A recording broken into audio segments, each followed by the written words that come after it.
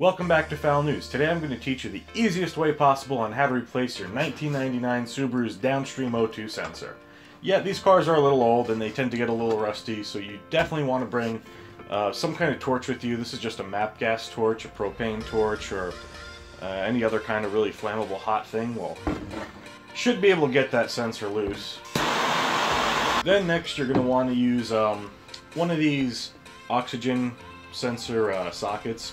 You can pretty much find these at any parts store or any tool store, really. They're pretty universal. 7/8 or 22mm either or will work just fine. However, my old O2 sensor, I wasn't able to get this around there for some reason. It seemed like there was plenty of space, it just wouldn't fit over the O2 sensor, and you'll see that in the actual video itself. So I had to use a 7/8 wrench, which worked just fine after a bit of heating up from our good old friend Matt Gas Torch.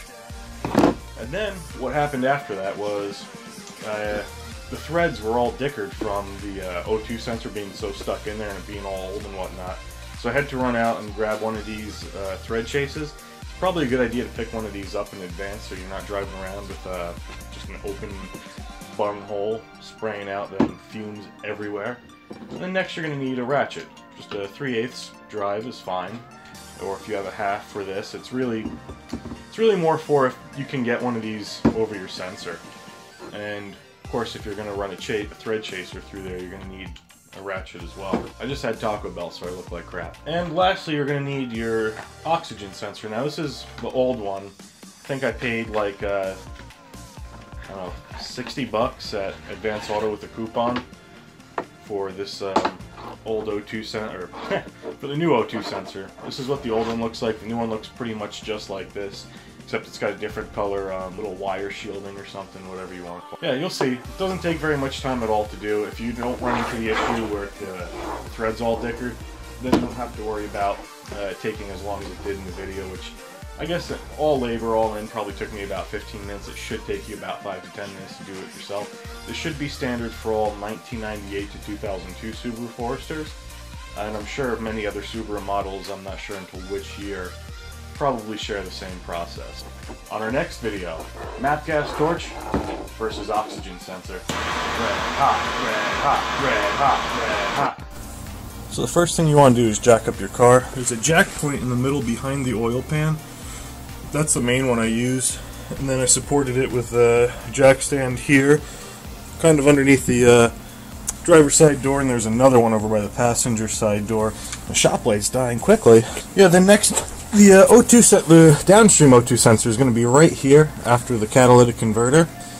They have a nice little hole there. Unfortunately, I could not fit my 7/8 over the side of it. I had to use a 7/8 wrench, and it was really stuck on there good. I cracked it off just for the sake of time. Sorry for the camera wobble, but you're going to want to heat it up. I use a MAP gas torch. Gets really hot. I think it's like a 3,800 degree flame. That's really the easiest way to break these things loose. You can sit there and have PB Blaster on it for a while. After enough heat and some of that 7/8 elbow grease, I was able to get that O2 sensor broken free, no problem. Then there's that clip down here, which I unclipped, so I just wanted to unclip that fast without having to worry about filming it. It's no problem. There's just a little push-in clip on the bottom backside there, you can see. That comes out real easy. And then once you've got that loose, you can just go ahead and start unbolting it.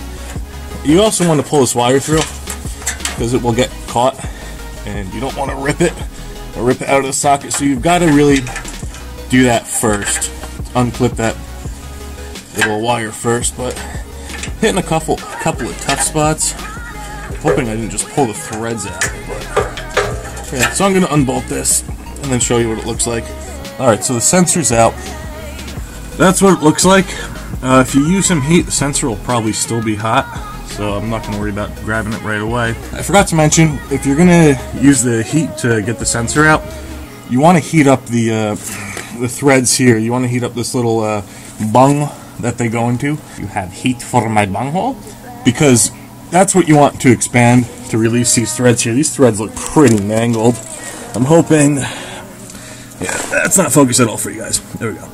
Yeah, these threads look pretty friggin' mangled, so I'm hoping that the new one can thread in. Otherwise, I've got to find whatever thread this is and a tap or something or a chase to get those threads back to normal before putting the new sensor in. Alright, so the new sensor is here. It's a Bosch. That's what the plug-in looks like. I put some anti-seize compound on there for if when I've got to take it out again. Looks pretty much exactly like the old one, just different color wire. No big deal. I'm going to try to thread that back in and see how she goes. So I happen not to have the right thread chase. I ran out to Advance Auto and picked up one of these O2 Sensor thread chasers. I'm going to give that a shot, see how it works. So the thread cleaner fits right onto a 3/8. I was able to get it in there, and whoop, of course. Alright, so I might have to do it with one hand or two hands to stabilize this so I don't start walking in the threads. But you pretty much just put it on there. You ideally want to try to thread that in by hand, but the first threads are so dickered that it's not even really happening. So I'm going to go ahead and set the camera down and go try to do it. It's biting in there real good now. So just kind of want to go forward, work your way out. This is pretty much, I mean, this is almost another DIY in itself, but yeah, walk it back out. It's a good idea to use some oil.